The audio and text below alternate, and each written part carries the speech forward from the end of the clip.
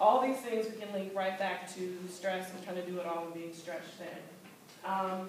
This is the Wikipedia definition of superwoman. How many superwomen in here do we have?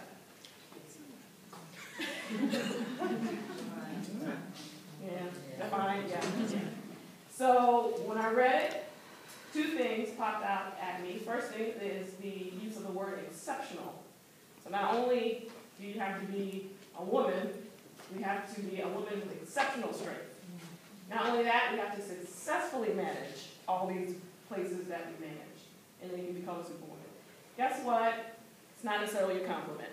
You know, I think and now that the tide is kind of turning, I think we have been talking about the Superwoman Syndrome complex for the last couple of years, and people are becoming more open to the idea of doing things differently. But not too long ago, this may still to some be a compliment to be called a superwoman. Oh, how are you doing? Oh, you got the house, you got the kids, you got the business, you got the pets, you're managing all these things, you're taking care of your loved ones and degrees and PhD.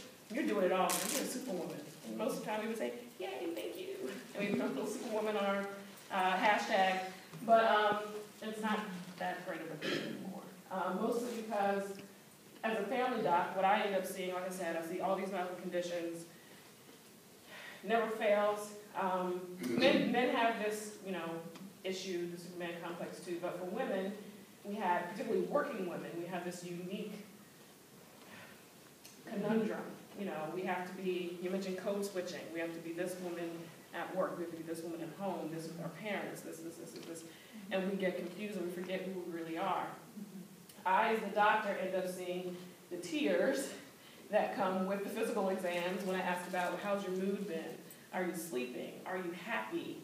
Rate your happiness on a scale from 0 to 10, and then almost immediately the tears have come. Fumbi has seen some of these just this past week, where we hold it together, we try to be strong for everyone, and then we have that vulnerable moment where we can actually let our guard down, the floodgates open. So I want to preach a ministry of giving women the permission to let things go, let their guard down, talk to one another, particularly in our professional settings, because again, we have to be this persona, we have to carry our letters on our chest, MD, PhD, postdoc, we have to be all these things, but we're women, and we need support, we need rest, we need moments where we can just let our hair down and let go of some of the stress. So my story and how I got to this whole thing. So as Kia mentioned, went to school here, graduated. I've been working in Durham ever since I finished residency. So our practice, which was originally a UNC-owned practice in Durham, we were called Durham Family Practice at that time. Met with the attendings that happened to work there. I said, hey, I just bought a house in Durham. I would love to stay in this area. He said, okay, well, we're not really looking for a physician, but come and see this brand new building that we're moving into, because I think it's cool when you live right down the street. Okay. So I went to see this brand new building, was interviewing and trying to find where I was going to practice, and at that time it was a married couple called the two Dr. Benjamins, Dr. Chillicurry. They were the three docs and a nurse practitioner, Eugene Berry. We're there. So I'm the young, fresh, new doc on the scene, walking into the, this is wonderful, this is beautiful. I wish I could work here. And they're like, you know what? Maybe we do need another doc. And that's how it happened, literally. So God is good. So, walked in, and that was where I, got my feet wet, became the new doc on the scene, and I've been there ever since. Over the course of about 2 or 3 years after that, seeing patients, loving it, growing my panel. At that point, had met my husband, got married. UNC came down and said, this is a Duke run area, there are a lot of Duke practices, not a lot of money in this business for you all right now. We were doing fairly well with the decade-long career that we'd had in Durham, 10,000 plus patients, seeing from babies to the grandparents, the whole family. But what wasn't really happening was the funnel of referrals of 15501 back to Chapel Hill. That wasn't happening. Mostly because we serve a population that doesn't always have the money, doesn't always have transportation. If I can knock on my neighbor's door right around the corner, who's a cardiologist that can see my patient that day, that's much more convenient than waiting a couple of weeks to a couple of months to drive to Chapel Hill to see their specialist. And so it wasn't happening, logistically. It wasn't happening. And so they came to us and said, in 6 months, we're closing the doors. Like, why'd you hire me in the first place? Like, I could have been working somewhere else. But when I think back, my father actually had a conversation with me. It could not have been 3 months before that happened to say, so what's your next move? I was like, what do you mean? I'm a new doctor. I'm seeing these patients, and I just bought a house, and I'm good. Everything's great. He was like, no. You need to start, looking toward the next thing. What are you doing? What's your goal? I was like, okay. And then 3 months later, I came down. So that taught me a lesson is, when it's time to move. Or God will move things for you. That's my life lesson. But, so we essentially made the decision. We said, okay, we know nothing about business. We learned nothing about business school. 4 docs together, we're going to make this happen. Sounds crazy at that time. The UNC was like, okay, sure, yeah, have all your patients, bye. Good luck with that. But we did it. We've been a private practice, independent practice for the last 6, 7 years. Finally learning the ropes. But clearly with all that comes the stress of now being a business owner. That wasn't what I went to school to be. I went to school to be a doc. I wanted to be thrown into a thriving practice and see my patients and go home. But now all of a sudden I'm a business owner. So, graduated med school, new wife, now I'm a business owner, and a doctor, right? Baby number 1 comes. Happy, joy. She's healthy, loving it. Go back to work. I'm about 8 weeks postpartum, breastfeeding, not sleeping, seeing, doing all the stuff we just do, because we just get up and do it. Talking to a patient, no big deal. Typing on my laptop, getting up to leave the room, not a particularly stressful situation. She's doing well. Get up to walk out, and I noticed that my right arm is numb. I was like, okay, so I must have been compressing it. I was talking for a long time, no big deal. I get up to walk her out. I hold the laptop in my right arm, and I noticed that the computer was starting to slip out of my hands. So I quickly ushered her out of the room. I'm on my CD in 3 weeks. And my nurse looked at me and was like, are you okay? Who knows whether panic set in. I was actually having a stroke. Who knows what happens, but I felt like I couldn't, like the right side of my face was drooping. And then slurred speech. And then I wanted to drop. So luckily she was right there. She caught me. I'm in the doctor's office, so everybody comes running. EKG machines, oxygen, everything comes running. My shirt's being torn off. 5 minutes later, I come to, no big deal, thankfully. But clearly the next question is, well, are you sleeping? And are you stressed out? How's your stress level? I'm like, what do you mean? I'm a mom. I'm just had a baby. I'm back to work. I'm doing what I'm supposed to do.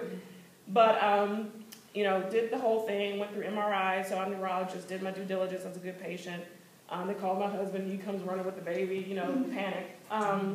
But what it did, and thank God it wasn't anything serious, but what it taught me, or what it made me do, is it made me sit down. It made me assess. It stopped me in my tracks. It made me look at my routine, how I was working, how I could get better sleep. It was something that made me stop in my tracks. And that's usually what happens. For some of us, unfortunately, it's something more major that happens that stops you and makes you reassess your situation. So what I want to tell women is to try to get ahead of that episode, whatever that episode may be, so that you can prevent things kind of feeling like they're crumbling in on you. Okay? So that's how this whole Superwoman thing came to be. I had an event. People brought information to me. My father found this article in Newsweek about the Superwoman, how women, because we are in the work field now, not only are we working at home, we're working outside of the home, and we have to balance those things, and how we're getting burnt out. We're suffering from mental illness in ways that we never have. We're suffering from substance abuse in ways that we've never had. We're dying earlier, for multiple reasons, and it's serious. We have to take it seriously. Particularly in the minority population.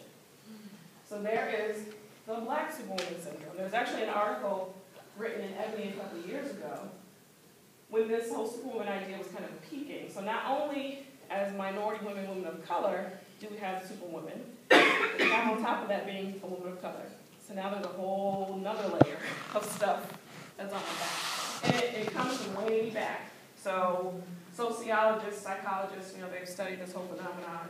They think it has a lot to do with just the way that You know, our families were raised, slavery, clearly, you know, men were taken from the home, so women had to wear the burden of being mom, of being provider, of being everything, and that's just carried through our culture. So the question is, who's taking care of us? Who's paying attention to us? It's not us, because we're focused on us. We also have this, you know, stereotypical phenomenon of keeping everything in the house. Don't tell my business. You know, we know Uncle Larry has some problems. We keep him in the back room. He's a Vietnam vet. We know, we keep it, just don't tell anybody. We don't want to talk about it. He's probably schizophrenic, but we don't even know what that means. Just keep it back here. We know that grandma's probably a little sauce. Don't tell anybody. The Lord will handle it. Just pray. Just pray. Just go to church. Just go to church. And I'm a Christian, so yes, go to church. That's your thing. Yes, pray, but then put some faith into action. Do something with that. So then all these things are happening. Increased rates, depression, anxiety, social suicide. The whole idea, the Superwoman idea, actually dates back to, there's a book written on the Superwoman Syndrome from the 1980s, where they started seeing in like the 50s and 60s, as more women entered the workforce, these things started happening. So this dates way back. But for some reason, it's coming up now. We're seeing it. This is a quote from the article that I like. The peculiar thing about doing the work to uplift others is the world often forgets that the worker also needs uplifting. Even more importantly, the worker forgets that the worker needs uplifting. So let's focus on that. Physician burnout. So we had some MDs, some postdocs, some med students, physicians, and I'm not here to tell a woe is me story and be sorry for me and all that stuff, but it's happening in higher rates, particularly for docs, particularly family docs or primary care. So that includes family docs, pediatricians, internal medicine. I would throw anyone in the mental health field in that group too, but we have higher burnout. Why? I talked to you a little bit about the bureaucracy, the financial things that can happen with an office. So primary care physician offices, people are quitting. People are doing something different. Insurance issues get in the way. We spend a lot of time having to, especially if you're in primary care, we spend a lot of time dealing with the mental health, the socioeconomic strains, the family indirect stressors. Not only do I have a patient sitting in front of me that needs help and or prescription for something, some issue, but I have to consider, who's going to take care of the child, can they afford this medicine? Do you have to make a decision between their pills or grocery shopping for the month?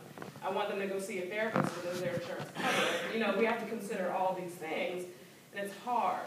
Okay, it's hard in any field. We have to take care of people all day long, but particularly for primary care physicians. So people are leaving. They're burnt out. They're stressed. Or they're trying to continue doing these things, and they're not happy.